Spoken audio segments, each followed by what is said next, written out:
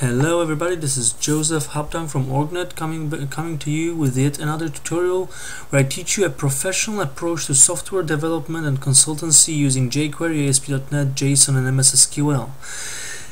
In this particular tutorial I'll be showing you a very small thing. It's gonna be perhaps between 5 to 7 minutes, just a very simple trick that I've started using recently when I have learned T4 templates, and this is gonna be only about automated generated code, this tutorial, and how to set up your database in order to, and certain tables, how to add certain columns and how to set up your database in order to allow you to use automatically generated code.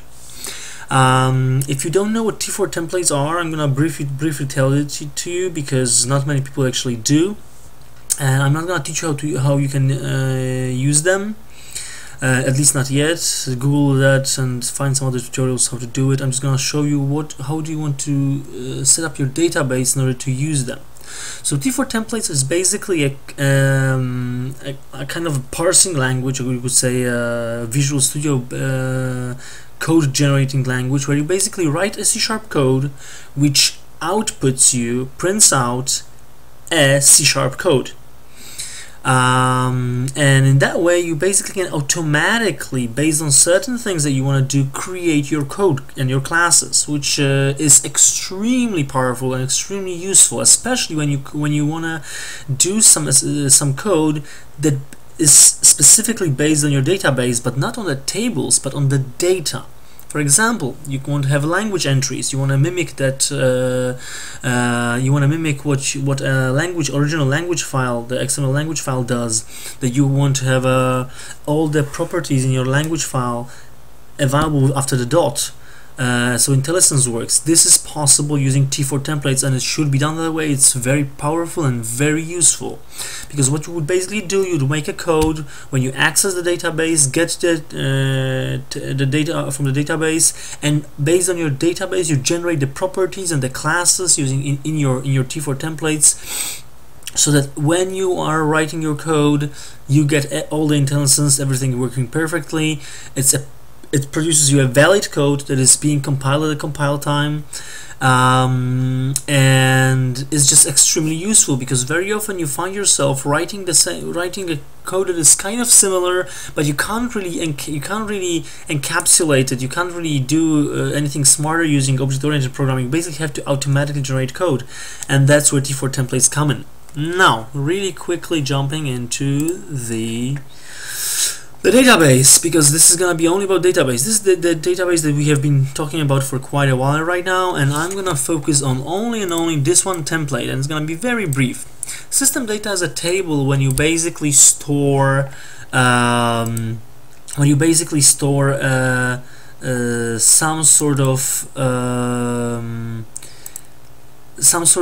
table, some sort of data that is general for the entire database. One of the examples is database version, for example, and there can be many other things. You can, for example, store, if you're using a separate, if you're using certain external web services, you have to have a login credentials there. Well, that's where you put them. Some people put them in the web config, but I really dislike it because this is insecure, generally bad practice.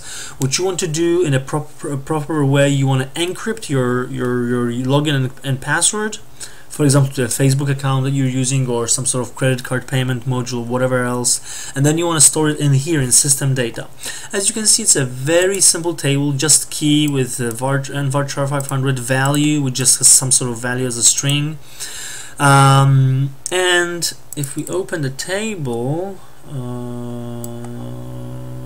show table, there it is, and we wait for 5 minutes before my slow Visual Studio kicks in. There you go. This is how it looks. It has a key, it has a value, where you basically say what kind of information it will be. Let's say system database version 1, then let's say payment module ID, whatever. Then let's say system credentials encrypted. Of course, this is not a true string, true value. I'll just put here some encrypted information. License encrypted. For example, when you want to, when you sell somebody a product, your website, and you want to allow him only to have 5 concurrent users, for example, this would be in your license, and then this license, for example, would be here. encrypted, of course, saying that certain, let's say, customer can only use 5 can have only 5 accounts, having this limitation. If they change something, of course, they screw up the whole license and the whole software doesn't work, and that's why they can't change it. Obviously, you can't have it just a number, because then they can open the database and like change it to 20, and then you're basically losing money.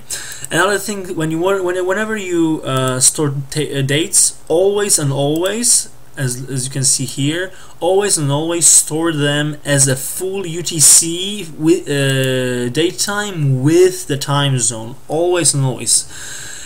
This is fundamentally important. Of course, this row that I have here is useless, because I would keep this information logger, not here. I only inserted it here for the purpose of showing you how you're supposed to store dates in such a field, in such a table. Always have full UTC timestamp with the time zone. But this is actually nothing. This is just a key value table. But coming to the really interesting stuff about the T4 templates, you can see there are these two columns here that are very, very useful. First, naming convention. Whenever any column is used only and only by T4 templates, I always add a C# prefix into the column name, is to indicate to myself that, or to somebody else who's using it, that this is not a table, the data that will be used by the system in any way. This is just my information as a programmer that I'm going to use. It's not going to be displayed anywhere, it's not going to be used anywhere in the system as a functionality, so they can just ignore this information. This is just for you.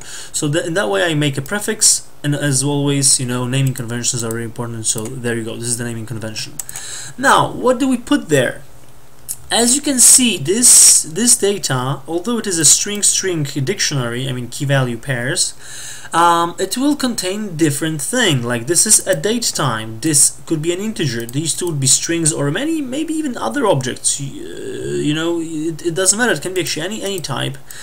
So you want to be able, when you automatically iterate through this table and automatically generate your properties that you will be able to access, you want to be able to have it strongly typed, meaning that you don't return only strings, that you actually right away parse it properly. That's why you add the C# column where you specify the type of the property that will be automatically generated from the table. The second thing that I do is C# description, and this basically is just a text which will be used as description of the property. So there will be the comment in front of it, which is basically used by the IntelliSense to automatically generate the documentation and suggestions. So this is pretty much it. There's not that much more to it than this, because it's actually just a simple idea that you should have these two columns. So I'll maybe end up doing a tutorial about the T4 templates, because they are extremely powerful, really useful concept. And if I do, then I'll of course return to this subject. Now I was just showing you how to set up your database in order to allow to have in order to allow yourself to be used in a very, very systematic and proper way by T4 templates. So I really encourage you to read about T4 templates. They're super useful. I can't even express how useful they are. I really wish I knew them 3 years ago when I was doing some coding, when I didn't know that it's possible, and I just was really hacking myself through with with reflection and some weird stuff. And this is so much more useful when you do it that way, when it is possible. So I encourage you to learn about it, and stay tuned for next tutorial. I think this will be the last tutorial, maybe one before the last, when I do the database. So perhaps next week I'm going to do one about one more about databases, and then I'm going to actually start about jQuery and C# and MVC. So stay tuned and take care, and ask for your boss for a raise. This time you didn't learn that much, so for no reason, just ask him for that, because, well, why not? You always want to earn more. Okay, take care guys, see you next time, bye.